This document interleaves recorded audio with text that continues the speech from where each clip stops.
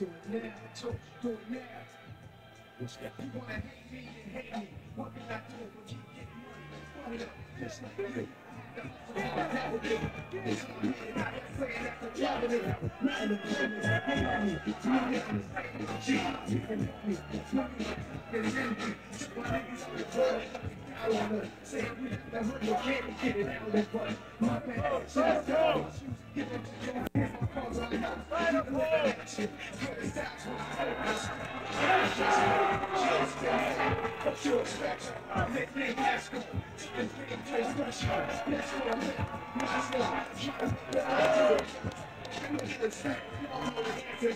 This nigga's feelings, right?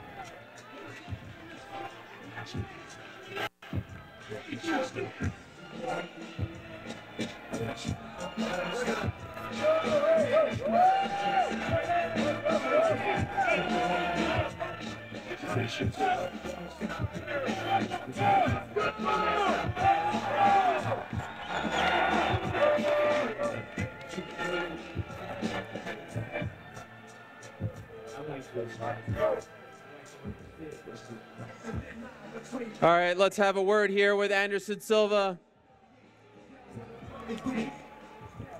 Incredible scenes, intense stuff there. Anderson, if you don't mind, just a quick word with you. Anderson, about 20 years ago, one of your idols, Roy Jones Jr., came out with a rap song. It was entitled, "Y'all Must Have Forgot." This week, you have become a big underdog against Jake Paul, just 5 fights. Do you feel like people have forgotten just how great, just how special you are? Absolutely. You know, first of all, thank you everyone to come. I'm so happy to be here. And tomorrow, I go doing my best for make a good show for everyone. How do you beat this man tomorrow? Wow, of course I go win.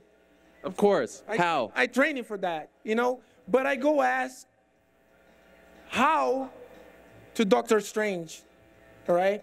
Okay. This man is a legend. I can't believe I'm standing here with him. He's one of the greatest fighters to ever compete in any form of combat. Show some love to Anderson, the Spider, Silva. Let's say hello to Jake Paul here, the problem child. 2 years ago, this man was fighting a former NBA player. Now you're fighting one of the most decorated champions in the history of MMA. What did you say to him up there? I said, it's my generation. It's my time. To be a legend, you got to beat a legend, okay? It's time for war. I asked him if he's ready. It's been nice, nice, nice. It's been sweet, sweet, sweet. I respect that man, but he's trying to take the food off my plate.